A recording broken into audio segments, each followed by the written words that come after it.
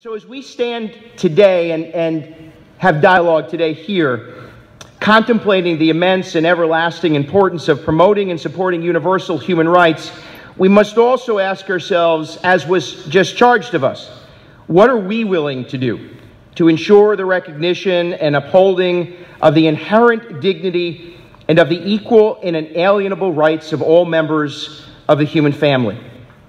In 1941, President Franklin Roosevelt posed a similar challenge while delivering his State of the Union address to the 77th Congress of the United States.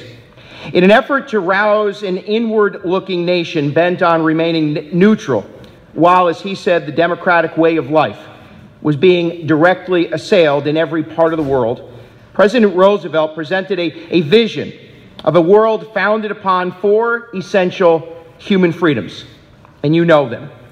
Freedom of speech and expression, freedom for every person to worship God in their own way, freedom from want, and freedom from fear. He did not believe this to be a vision of the distant future, but rather a world attainable, as he said, in our time. A goal worth fighting and sacrificing for not tomorrow, but today.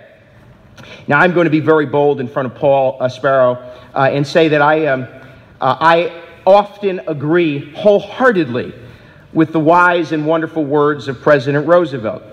In this case, the freedoms he expounded remain foundational and elemental to this very day.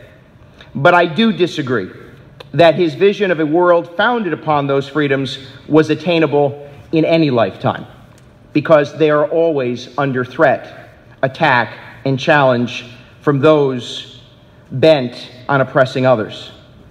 Now, I don't disagree not because the victory of the Allies in World War II nor the subsequent march of progress did not vastly improve the well-being of millions, but because, as we know, a world where those four freedoms and the many other rights enumerated in the Universal Declaration of Human Rights are forever upheld is not something that can simply be attained.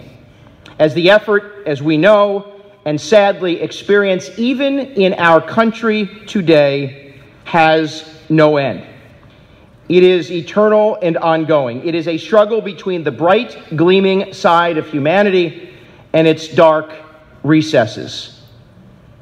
And today, in the United States of America, we know, sadly, what those dark recesses look like.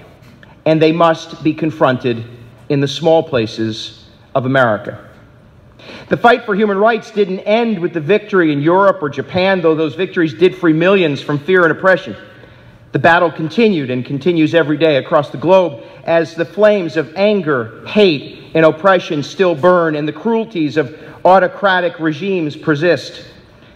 The global fight for universal human rights deserves our attention, our action, and our commitment. However, the cause also needs examples, models to hold up and show the world, our nation, our state, our community, and our families.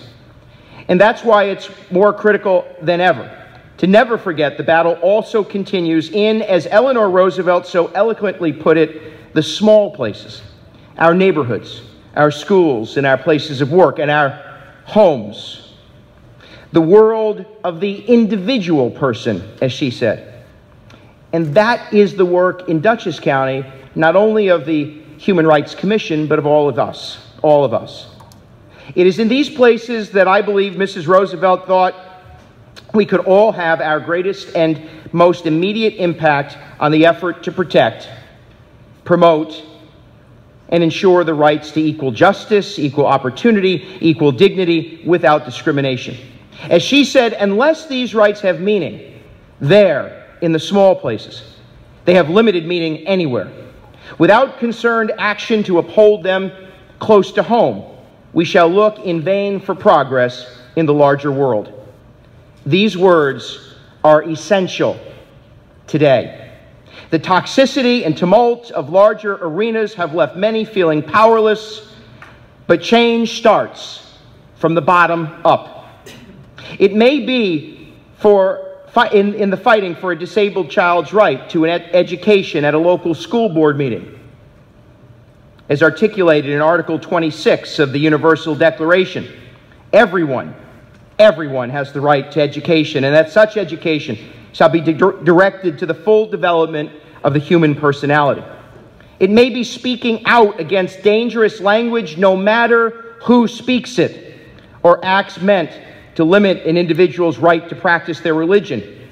Article 18, everyone has the right to freedom of thought, conscience, and religion.